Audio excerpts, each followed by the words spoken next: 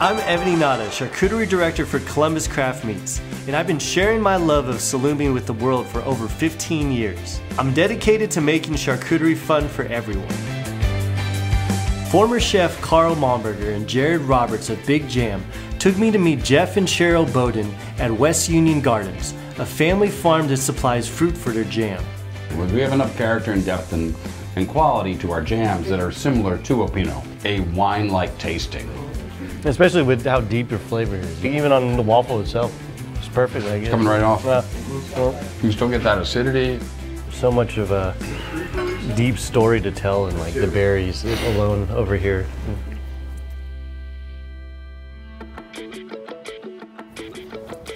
That breakfast was great. Thank you. That elk was awesome. We jam the fall raspberries because they're, in my opinion, deeper, richer, more of a fuller raspberry flavor than the summertime. The reason that you're having more flavor in the fall, though, is you have cooler nights. When that temperature differences, you have more sugars. Yep. It's the same thing with, fruits, apples, pears, that kind of stuff. When you have that cooler nights, warmer days, it brings the sugars out in them more. So the range of that is what makes it sweet? Yeah, okay. Temperature. Oh yeah, look at these flowers. Yeah. One of the beauties with the house caps is that they'll take down to 25 degrees, where a lot of fruits and vegetables, frost, you're done. This morning was frosty. Yeah. House caps, you don't barely ever hear it around anywhere, and when you try the jam itself, it just explodes with flavor. Right. It's just something so special. I wish more people knew about it. And you said Haskell really only grows here. West of the Cascades, here up in Whatcom County, northern Washington, is just an area where it's easy to grow berries. Actually, for Columbus, that's why we started in San Francisco, North Beach area in 1917, is because the climate, we would actually just dry age everything by opening the windows in the morning, let that fog creep in to acclimate the temperature to the perfect temperature needed to form the fiore on the outside of the salami and just begin that whole fermentation process. Where a lot of the origins are on all these beautiful products, it does matter, and there is reasons behind that story, which I think is always so cool to find out.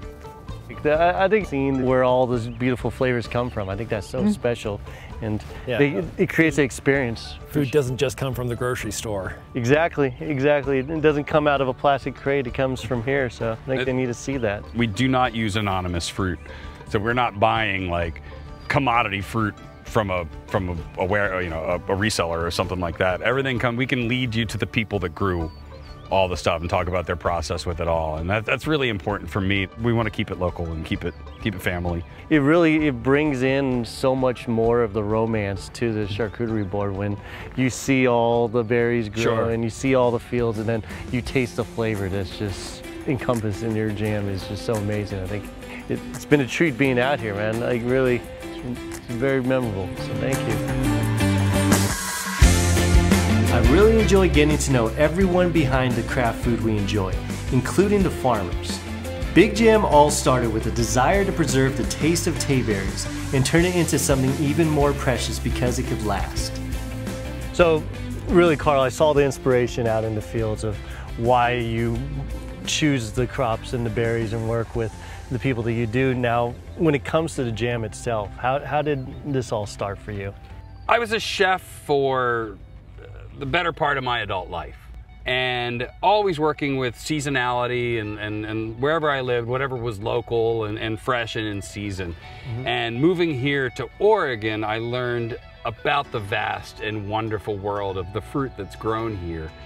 And it all just lends so well to being preserved in time, and jam is the best way to do that. And it just was another avenue for my career to enter into, and it's been my favorite so far. Yeah, it's been a passion really in terms of... Beyond that. Yeah, it's become my being. Like, being the jam man. Yeah. And knowing in my peer group is that person. And really the flavor of your jam, I think, is just special when you're talking about the flavor of the berries itself and how they pop in the jam. Sure.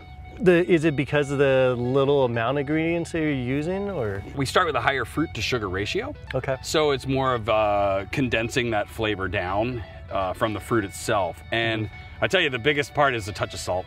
And it brings out the highs, it brings out the lows, and you get the full spectrum of the fruit in these. Yeah, I think that's so true. And when you're talking about a charcuterie board on its own, like for us, having jams on the board is essential because we're really trying to elevate that meat and cheese relationship and just that little bit of sweetness. But you're saying with the personality of adding that little bit of salt, it just allows all those flavors to just explode. It sure does. And it's nice having jam with the charcuterie too, is it's also different levels of preservation. Yeah. You know what I mean? It's bringing back an old world style of taking care of what's around at the time to make it for something in the future to feed people, you know? I think the everyday user, when building a charcuterie pairing, they know that like a brie or a soft cheese is great with jam as that kind of extra added sweetness to just elevate the creaminess of the cheese. But what I wanted to do on this board is really kind of tie in together other cheeses that just go great with jam that some people don't really think of when you're talking about board pairings. Certainly. So semi-soft aged cheeses and then aged cheeses I think are fantastic because it has a lot of saltiness and umami to it. But when you pair it with the jam, it just allows everything to shine. So let's start off by, I love this currant jam and the black currants. For somebody that doesn't know what a currant tastes like, what would they be trying in terms of what currants? They are a berry that lends well to being processed.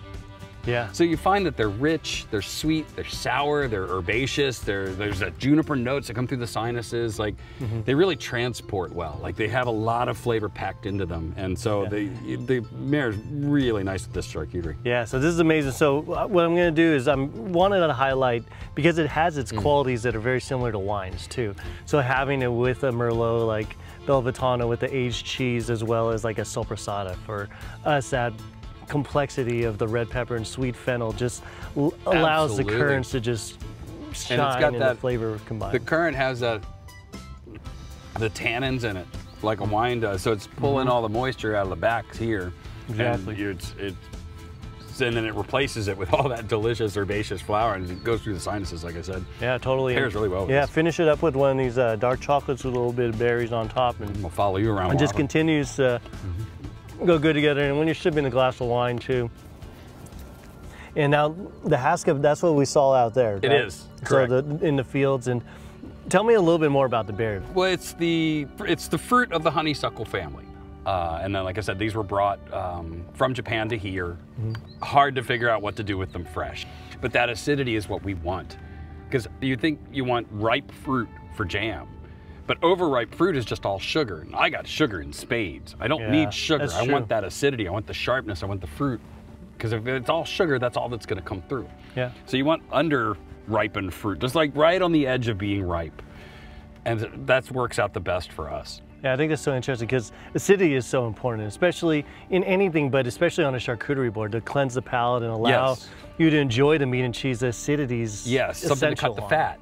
Exactly, cutting through the fat. And usually jams don't necessarily do that, but for yours, I feel like they really do, because that flavor and that acidity just pops on it, especially when you're pairing it with like a meat and a cheese, like we are here. So what I'm gonna do is I wanted to pair it with something that's a little bit milder to allow everything to shine on the Haskell and get that acidity. You can see we keep a lot of whole fruit with this Haskell. And I love that. Then we're just using like Italian dry that has that kind of little bit of tang to it. The tang really does marriage perfectly with like a sourdough bread, but for this purpose, it matches just right up there with the Haskell and allowing the acidity to just shine while enjoying it with that aged mimolette, that little nuttiness and the goodness in it just really does allow for that Tayberry. It does. It really brings out the creaminess of that mimolette as well.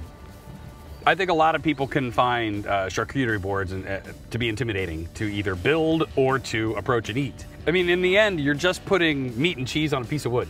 Yeah. You know? And if you approach it from that point of view, it gets a lot easier. Like, it doesn't need to be as complicated as this. I do agree with the intimidation factor of all the aesthetics on the board, all the beauty, but it really is simple when you're talking about the meat, cheese, acid, crunch combination. I think having some jams that are familiar, like a strawberry, but then having the black currant, Haskell, all these new things that people haven't tried. I think seeing that on the board and seeing the jar, and it makes you want to dive in.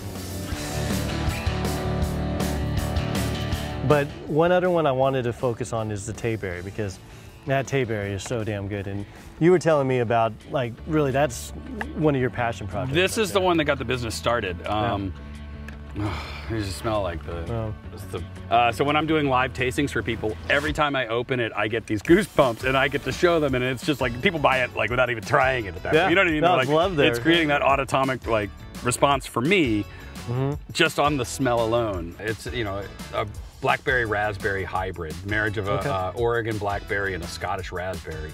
Yeah, because I've never even heard of this berry actually. No, it loses fruit structure quickly, meaning it falls apart, so it's not available commercially. For good reason, and it is special. So I'm gonna have this on a little bit of Gouda. So we're taking the goat Gouda, Midnight Moon, and then just allowing that sweet nuttiness, out of Arcadia, and just that flavor that it really just allows it to bring, and then finishing off with some buttery prosciutto. You can't go wrong with that, and just allowing that fat cap to just mix with that sweetness. And for me, the sweetness on the jams, it allows everybody to dive into the board too. It invites people to really interact and grab a spoon, grab a knife, and start spreading these things on. And there's a communal aspect to it as well. Oh, totally. You know, the very community on a charcuterie board. Because I mean, if you're making this just for yourself, that's an undertaking, you know. So you're wanting to be sharing this with people, and that's in itself is an act of love. Yep. You know what I mean? If you're pouring your love into the charcuterie board, as simple or as complex as you want to make it, you're showing an expression of yourself with it as well. Oh, totally. And the items that you're choosing to put on it are also an expression of yourself and your passions. This is one of my favorite places on earth. Yeah. Nothing makes me happier than a mid-June morning at like 5:30. The sun's just coming up over the mountains that way, and picking the fruit and eating them and filling my bucket. Get better than that. It's just, I mean, it really is my idea of paradise. Yeah. And I think it kind of translates through to the end. Oh yeah, totally. It's like kid in the candy shop out here. Sure is. Yeah.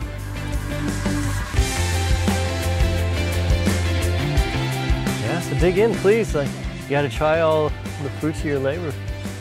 And sure. There's no wrong way to do it.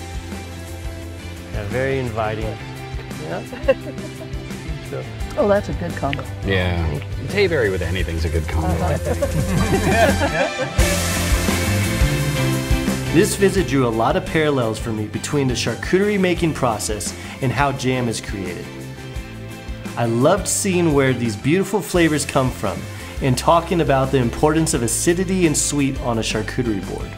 Carl's palate and his passion to preserve rare fruits like haskap created a product that's truly unique because he found a way to share these special flavors through jam.